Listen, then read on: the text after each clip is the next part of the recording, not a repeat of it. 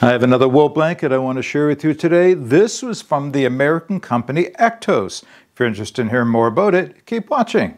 All right, a couple things just before we begin. First, I would like to thank the company EKTOS for sending me this blanket so that I could share it with you.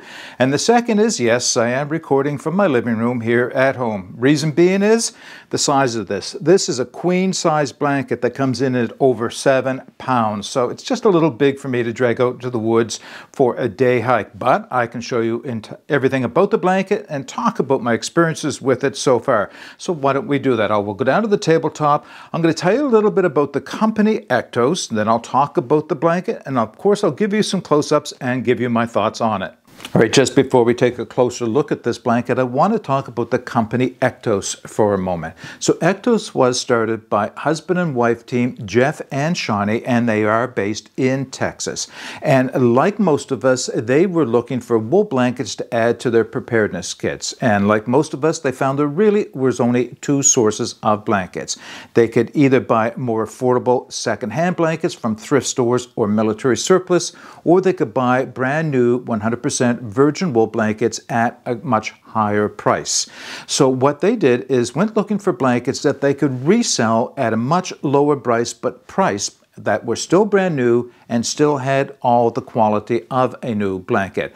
So this is the blanket that they sent me, and this is an olive color, queen size, 100% wool blanket.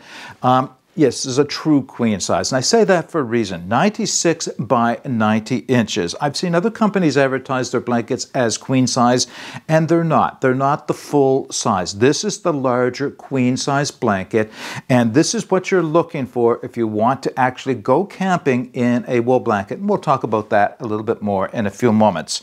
Now, here's the thing. This is made from recycled wool, 100% recycled wool, not 100% virgin wool blanket. So what is the difference? Is there a benefit one over the other? Well, the 100% wool blankets or virgin wool blankets, and I have quite a few of those, have the one advantage that they tend to be a little bit more durable. And the reason is because their fibers that are woven into the blankets are longer than they would be in recycle. They are brand new fibers. Now, that's the benefit. It's then the durability is not that much more substantial than it would be with recycle. So what about recycled? Well, obviously recycled, made from other wool blankets or wool clothing or any number of things. The fibers do tend to be shorter, but there is a distinct advantage in these blankets, these recycled ones. You can wash them. You can wash these in a washing machine, and I've done exactly that. I've washed this one and a couple of others that I've had in washing machines to see how they would turn out. Now, there's another reason for washing we'll talk about in a moment.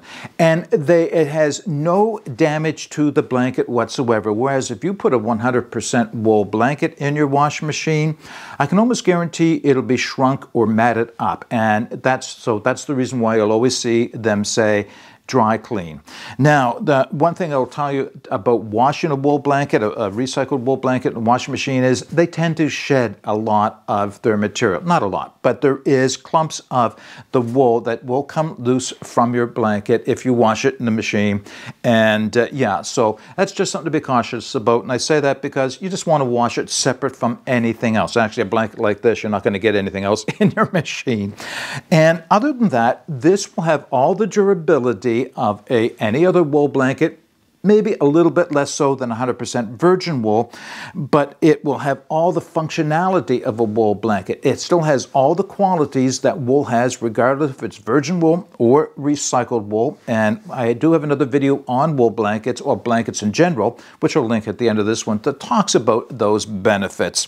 So what you're not getting in this blanket, though, is expense. These things are much more affordable. And for the 90% of us who don't want to pay those high prices, I'll never wear this out. And you know what? At the price that these are worth, I'm more likely to use this outdoors where they could get dirty or damaged. Actually, wool is great at staying clean and not gathering smells. That is one of the benefits of wool, recycled or new. Yeah, so the benefits are there in this blanket without some of the associated downsides, such as cost. Okay, why don't I give you a few close-ups of this blanket, and we'll talk about the quality of it. All right, let's take a closer look at the blanket. So there's the symbol from EKTOS, that's their symbol on there. And down here is the tag that says 100% wool blanket. And of note, it does say made in India.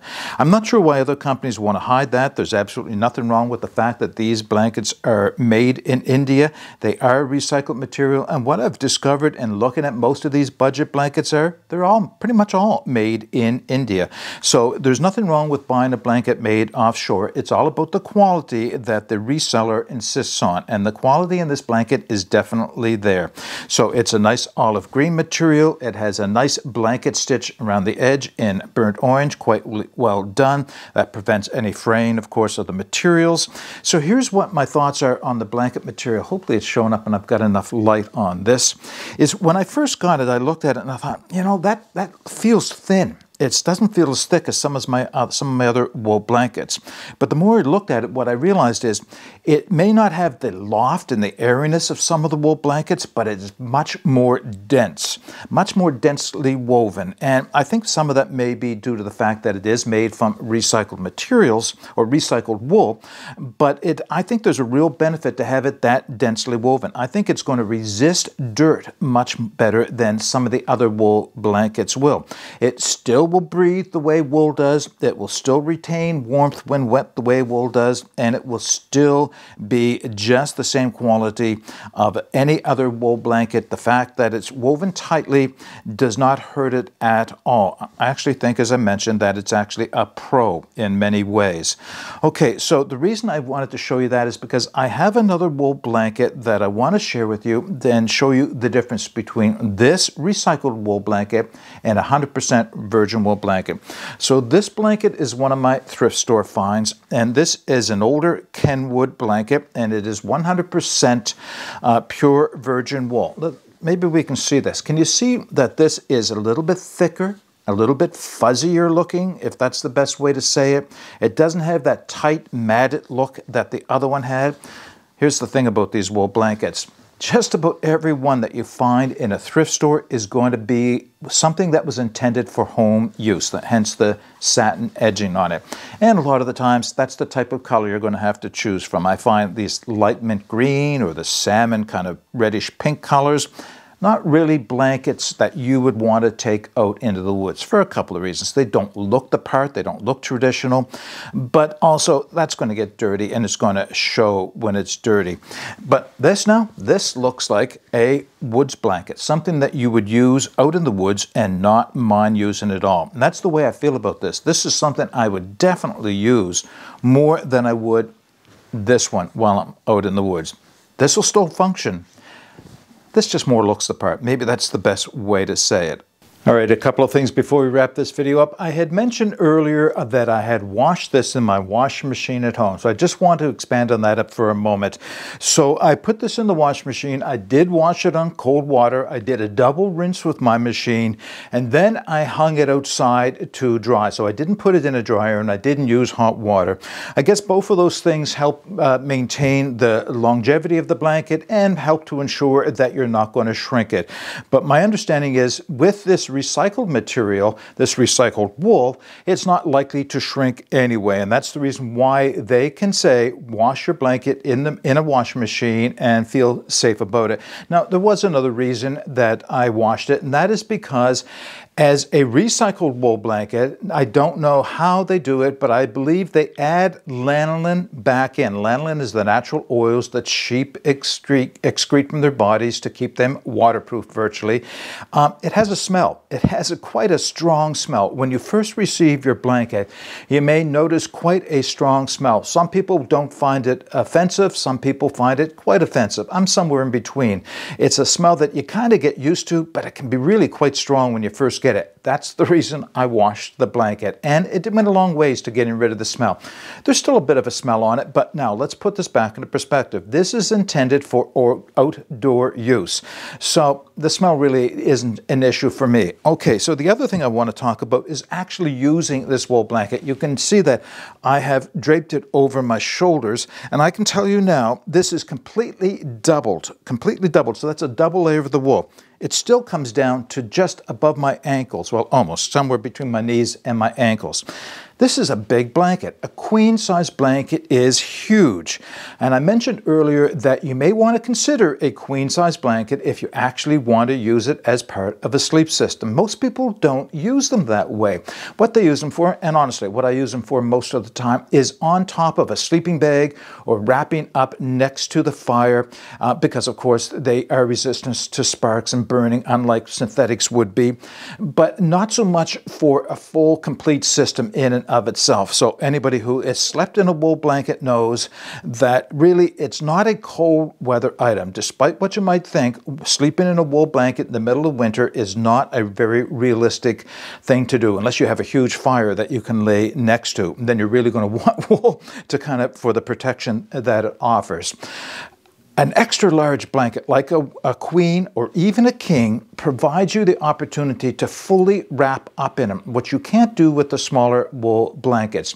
You can literally go corner to corner, bring one of the corners up over your feet, create a toe box, either pin it together or not, and then wrap over the sides or the other side corners over like wings and create a cocoon that you completely enclose in. Hard to do with a smaller blanket. You can kind of wrap it around you, but you're more practically lay it over top of you. So I just wanted to point that out, that there is real benefit to owning a queen size blanket if you're looking to use this as a sleep system. And I'm going to say in shoulder seasons, maybe spring, fall, and maybe summer to some degrees. But actually, I think probably be a little warm for the summertime. But you may decide you want to keep it for that reason.